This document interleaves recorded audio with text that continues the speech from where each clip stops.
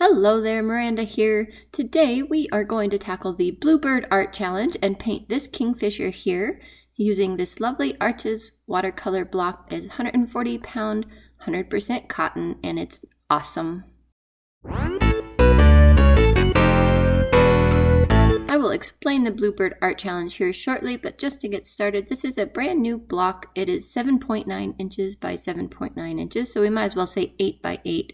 And you can see here I just put the palette knife in and slide this piece of black paper that's on the top off. And the only reason I'm showing you this is because this black piece of paper is really nice and thick, and you should save it because I assume since it's touching your cotton watercolor paper, it is probably acid-free. I won't guarantee that, but probably acid-free. Anyway, you can use it for other art projects, so definitely keep that around.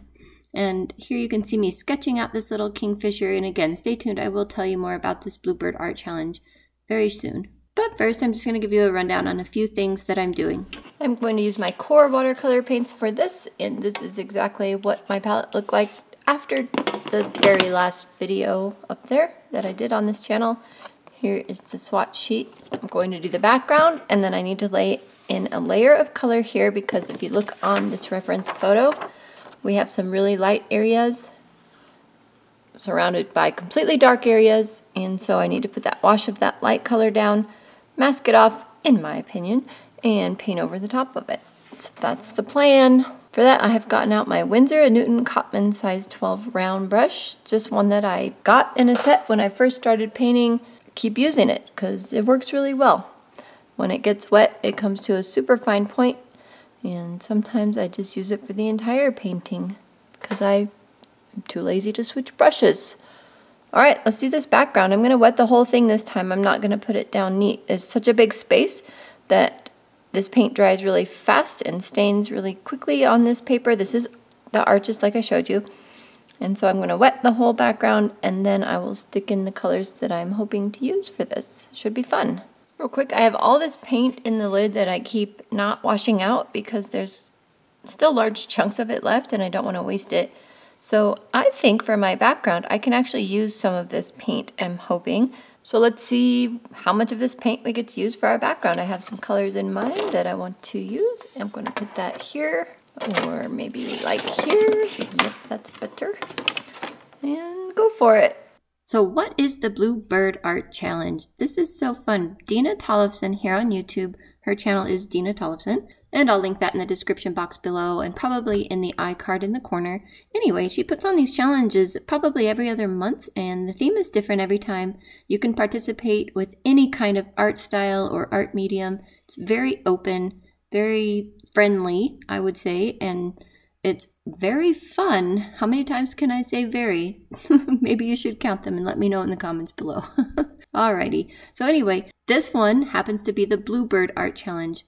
And the rules for this one were you either had to use something that was all mostly blue, or you could do anything that was a bird, any kind of bird, or you could do a blue bird. So it was really up to you. Lots of options for that. And I looked up Bluebird, and I will just preface this video by saying I know absolutely zilch about birds. Absolutely nothing.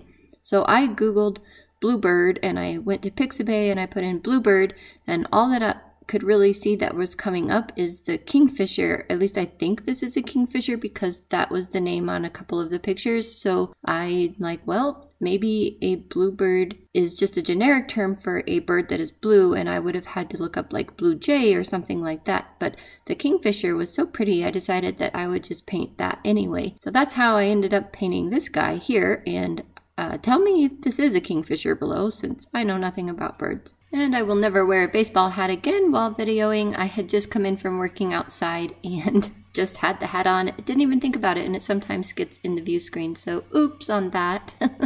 Anyway, as far as this Bluebird Art Challenge goes, if you are an artist of any type, any kind, clay artists, any kind of artist, you can participate. So I would suggest going to her channel and subscribing because she will release a video when the next challenge comes up, and you can participate in that. And it's just a fun community. As far as my painting goes, the colors that I used most were phthalo blue, ultramarine blue, transparent pyrrole orange, lemon yellow. I did dip into the quinacridone gold quite a bit. And let's see what else. Oh, indigo. I used a lot of indigo for the darks. That was a lot of darks. Anyway, I mixed the sepia with, nope, this one doesn't have a sepia. I mixed the neutral tint in to a couple of them, and then for another bit of the darks, I actually mixed the transparent pyrrole orange with indigo, and that made that shadow color that I'm putting in down there. It was really pretty. I also grabbed a little bit of raw umber, mixed that with, I don't remember, some other color for that little tree stump thing that the bird is sitting on, and then a bit of the green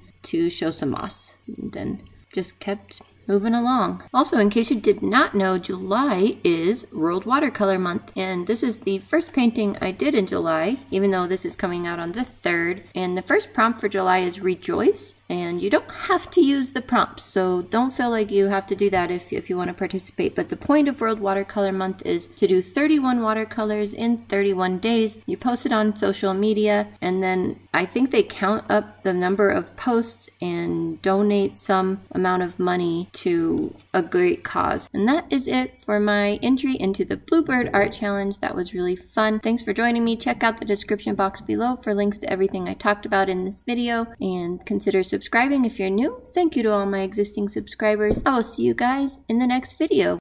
For that, I have gotten out my Cotman, Winsor & Newton. I always say that backwards. Okie dokie.